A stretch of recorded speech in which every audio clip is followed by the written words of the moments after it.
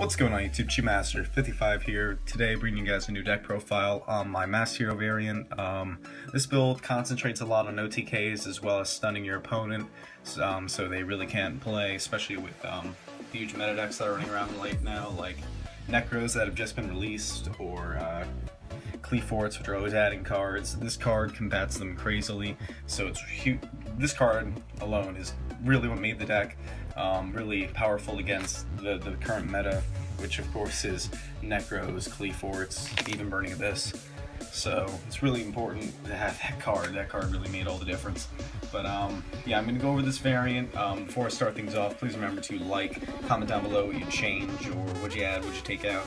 And don't forget to subscribe. Each subscription helps. I'm really trying to get back into making videos. So without further ado, let's get into the build. I can talk about my choices and stuff. Start things off with the obvious 3 Shadow Mist.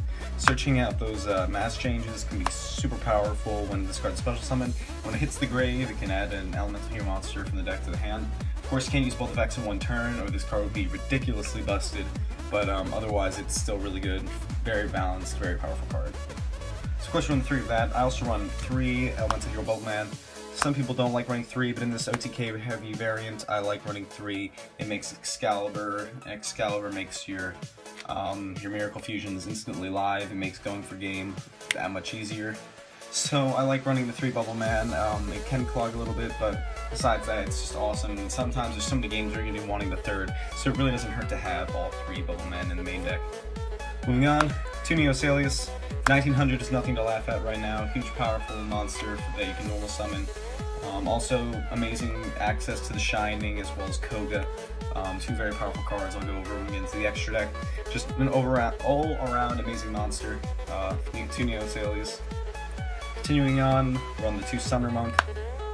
Another card in combination with Shadow Mist is just extremely powerful, especially on that Shadow Mist to get that plus off the search is just awesome. Makes setting up your plays for your Dark Wells or your OTKs that much easier. Then I run 1 Elemental Hero Wild Heart. This card is literally in here for one reason only. That is to make Mass Hero Diane, which I'll go over when we get to the extra deck. That's this card. It makes the OTK super live if you open with this card in a mass change, because Diane's effect, I'll go over it once again when we get to the extra deck. It's just crazy and can make for some super extensive plays. And then I run 1 Goblin Bird, because this card is searchable off Reinforcements in the Army, and if you open Reinforcements in the Army and Shadow Mist, which can happen quite often, you have a first turn play that'll search you out a mass change, which is really powerful. I wouldn't really want to run more than 1 though, because it does clog a little bit, and it is searchable, so it's your searchable target to make a first turn Shadow Mist play, getting that quick play spell. That's everything for the monster lineup, and I'm going to move on to the spells. Running 3 mass change, main card of the deck, super powerful, make huge pushes, huge plays, just a crazy card in general. It's like a metamorphosis for elemental heroes, summoning out Mass Hero from the extra deck. Moving on, let's do form change. This shuffles back the Mass Hero that you just summoned and brings out another one on the same level, also triggering its effects. So say you had a Dion on board, you form changed it into an acid, you're going to be able to wipe that back row away, or vice versa. If you had the acid, you can send the Dion, swing over something to get that special. Oops, spoiler before we get to the extra deck.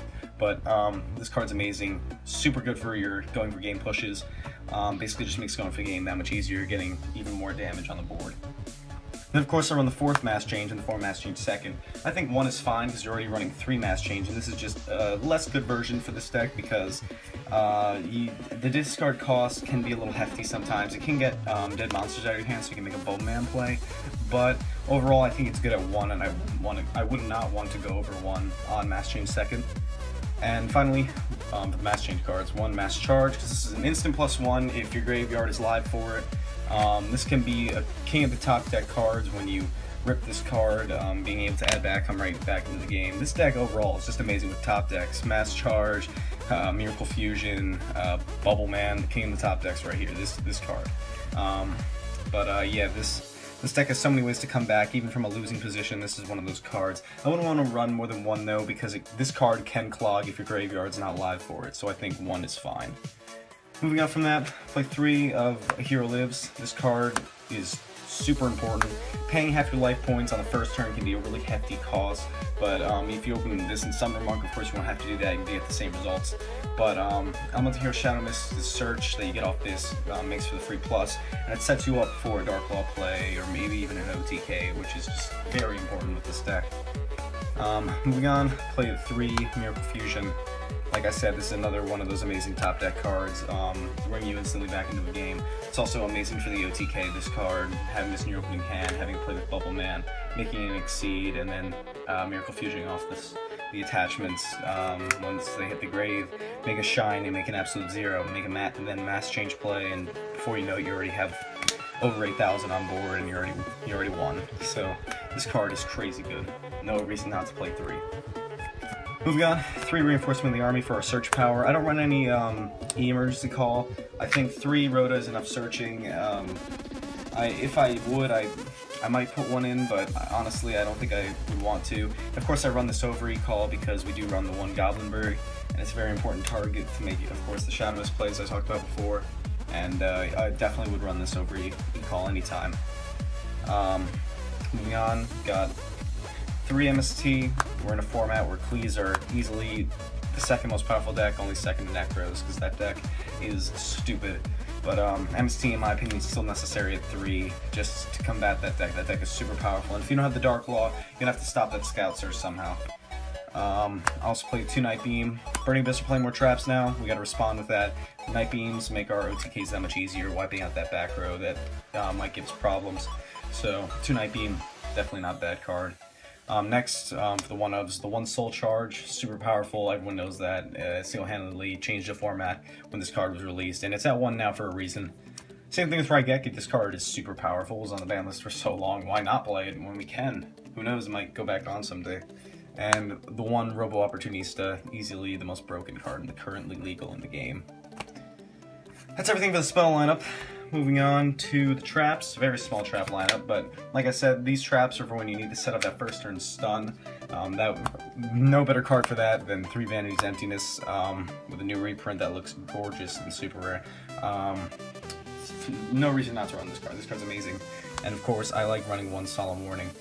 Just mostly to combat that Danko Sekka that you may run into, because once they normal summon that Danko, it can screw you over in so many ways with your Mass Change set, your Vanity set. You gotta have a way to stop that. The only problem with this, you're paying a lot of life points if you also resolve a hero lives in the same game, so that can be a little problematic, but this card, it's amazing. It's at 1 for a reason. It's such a powerful card.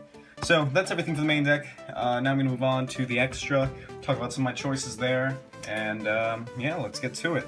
So starting things off, run 2 Dark Law, easily the best card in the extra deck. This card single-handedly made the deck what it is right now to combat the meta. This card, making it against Shadow Halls, Burning Abyss, this card can be a 1-card win. The amazing things this card can do is just fantastic.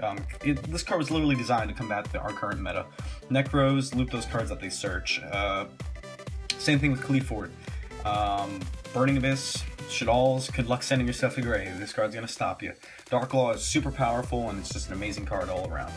Also run 1 Masked Hero Goka as a target for form change for Dark Law, just in case you need to go for game. You have form change in hand, you have the Dark Law on the board. You have to go into something that's a different attribute, so Goka is a fine target, gains attack for stuff that's in the grave. Easy for going for game, so I think it's a fine choice. Also could use Vapor, they're both basically, they serve the same purpose as a target for form change for Dark Law. Moving on, run 1 Masked Hero Acid. This is a card I want to consider bumping up to 2 because it's just that good. Going into this card is crazy, wiping out all your opponent's back row. And I'm sure the combo is very famous now with Absolute Zero, mass changing it into Acid, wiping your opponent's board and back row. Just phenomenally crazy. This card's crazy against Qlis.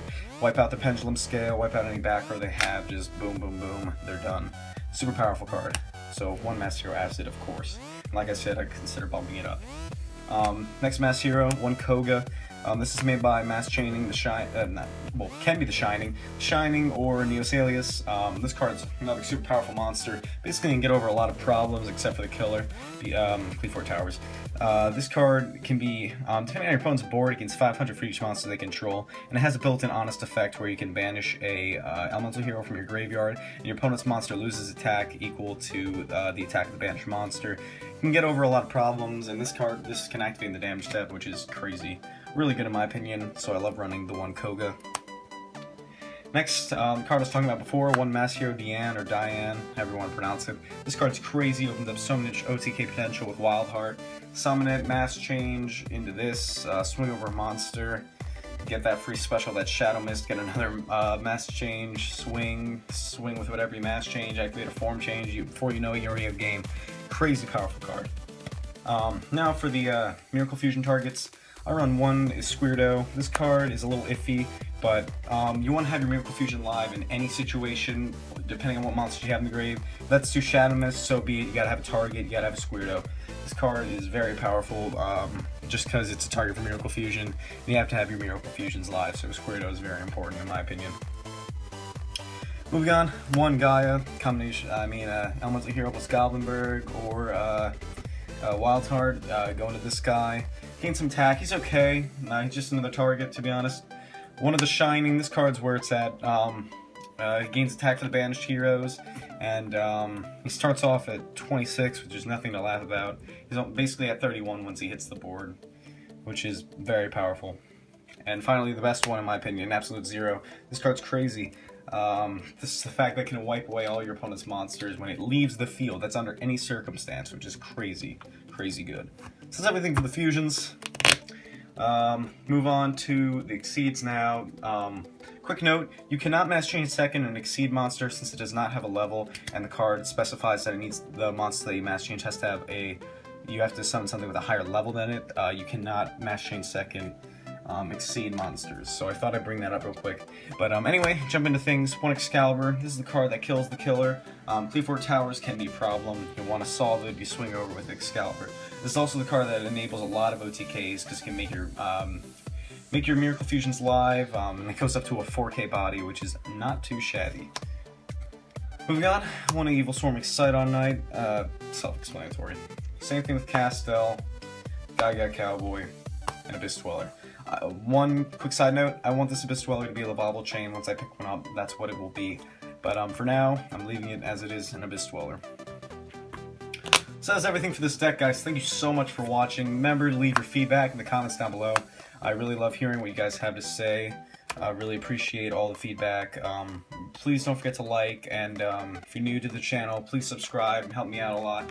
I really want to keep making videos, so keep those subscriptions coming, and we'll keep having videos for you. That's everything. Qlis 5 signing out. Have a good day.